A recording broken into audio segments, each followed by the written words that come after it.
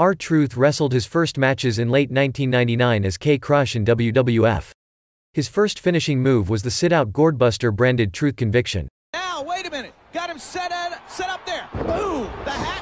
In 2002, he wrestled within NWA and TNA under the name Ron Killings, introducing a range of fresh finishing moves.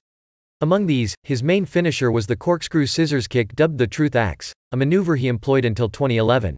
Now he is the only bridge to Conan. He's got to get the Truth back on. Killings fights it off.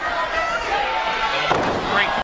He returned in WWE in 2008 as R-Truth, and used a long-term signature move as his finisher, the corkscrew flying forearm smash, which he called the lie detector.